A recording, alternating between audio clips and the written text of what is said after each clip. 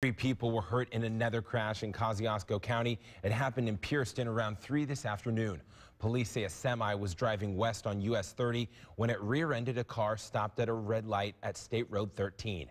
The impact caused the car to hit a second semi carrying gasoline before the two vehicles caught fire. The driver and the passenger were pulled from the car. They were taken to the hospital in serious condition with head and internal injuries. The driver of the second semi was also taken to the hospital with a possible leg fracture.